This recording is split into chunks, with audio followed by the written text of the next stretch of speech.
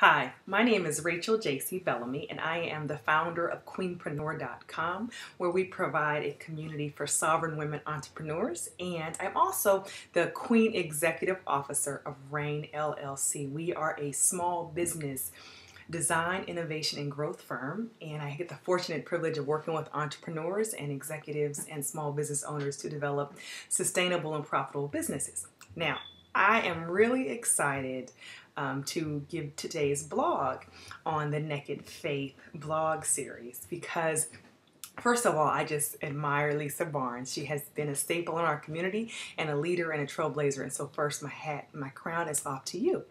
But I'm also excited because it's an opportunity for us to have a real conversation about our faith, fellowship, and fortune. So my message today, it is called Be the Light. All right, so what do I mean by that? Let me back into it. So a little bit about my story and who I am, and then I'm going to tell you the principle for today.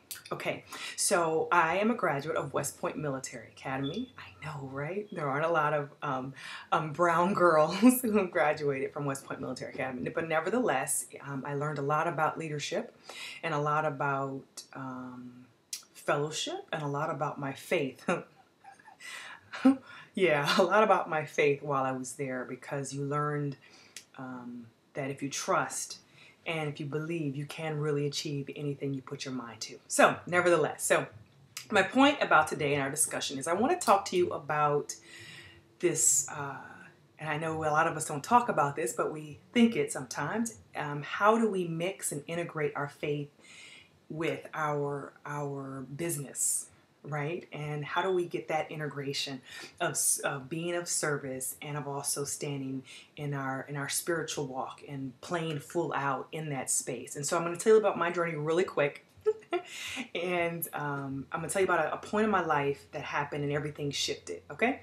So I was in seminary, enrolled full-time, getting my Master's of Divinity from Regent University, and I decided to take I think it was a year. I took a year off. I didn't really take it off, but I then also enrolled in Georgetown's leadership coaching program, which is a master's level program. So in essence, I was enrolled in two programs at one time. Nevertheless, yeah, kind of crazy. Nevertheless, I was in my Georgetown program, and I was going through this process of, okay, how do I show up here? Because in seminary, I play full out and I'm full of faith, and I know I'm called to pastor leaders. And now I'm in this program about leadership coaching, but I'm in the marketplace. And so it was that battle.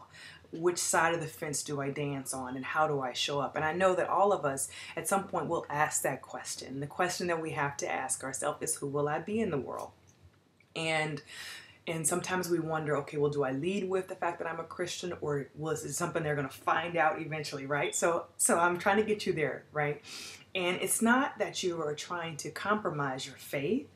It's just it's a decision point we all have to go. How will I present myself to the world?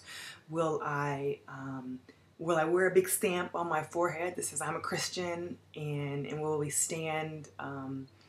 Or will we kind of exude it, and then people will come close enough and realize something is different about us, right? And so I was at Georgetown, and I remember I was, it's a very prestigious program and hard to get into. And I was in this program, and I didn't want to, I remember thinking, oh my gosh, I don't want to be one of those offensive Christians, you know, the Christians that stand in judgment of everybody else. You know, if you don't believe what I believe, then I can't talk to you or associate with you, and you're just wrong and evil. And I didn't want to come across as that. And so I remember almost pulling back some. I didn't change my message. I didn't deny it. I was very clear about everybody. I'm called to be a pastor, and you know, and everybody loved that. But for some reason, there was something in me that felt like I needed to shelter them, because I didn't want to come across as the pushy, aggressive Christian. I wanted to be more of the inviting Christian, right? And so I remember thinking about this, and we had to write these declaration statements. And so we were going to stand in front of the class and declare who we were to the class. And I was at work, and I had taken my lunch break, and I was walking and it was like a spring day, but it was overcast. And the light had broke through the clouds as I was walking. And I noticed while I was walking, I noticed along my path to the left, there were these tulips. And these tulips were doing all they could to lean into the light, right? And it was at that moment that I realized that I had to be who I am. I had to be the light because the world needs the light. You know, those tulips were doing everything in their power to position themselves to just get a little bit of the light.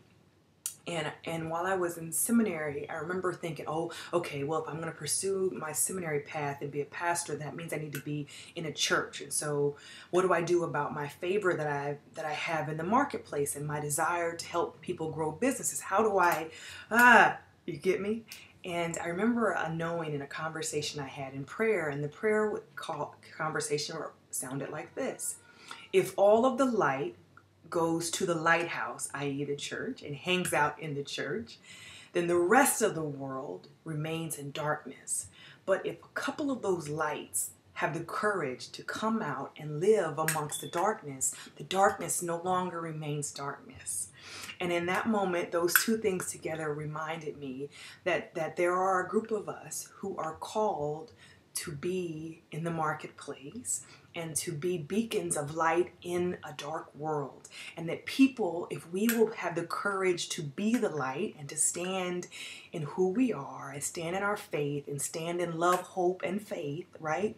That like those tulips, the people around us will do everything they can to be in our presence because that light gives them energy. It supplies them with hope. And in this society and in this time, people need hope. So, okay. So our takeaway, our action step for the day, and our lesson is called Be the Light. And I made a little formula, and it's called the EIV3 formula. So I have three,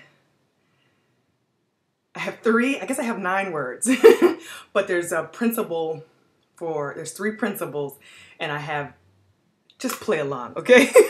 All right, so the EIV3 Be the Light formula is this. The first one is excellence, integrity, and virtue. Excellence, integrity, and virtue. That's EIV. Excellence, integrity, and virtue. Now, what do I mean by that? As Christians and as people of faith, we should do everything in excellence, in integrity, and according to our virtues. Okay?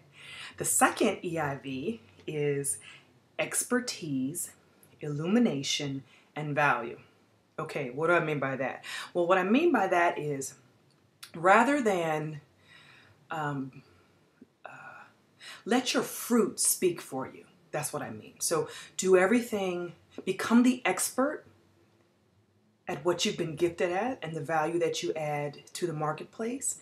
And be willing to be the luminary in that space. Be willing to be the expert, stand out, make a difference, add extreme value. And the third one is execution, implementation, and victory. And by that, I mean it is so important that we don't just talk a good game, but that we execute. Let your fruit, let your results be what people are attracted to. And be willing to do everything that's necessary to implement, and don't stop until you achieve victory. So my Be the Light formula, my EIV3 formula is excellence, integrity, and virtue. My second one is expertise, illumination, and value.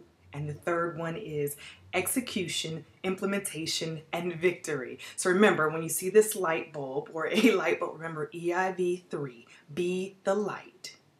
Be willing to be the light. And the scripture I would reference is Ephesians 5:8. So, faith-centered solopreneurs, coaches, speakers, authors, and consultants, I would just encourage you to be the light. Be willing to stand out and be the light. The darkness needs you.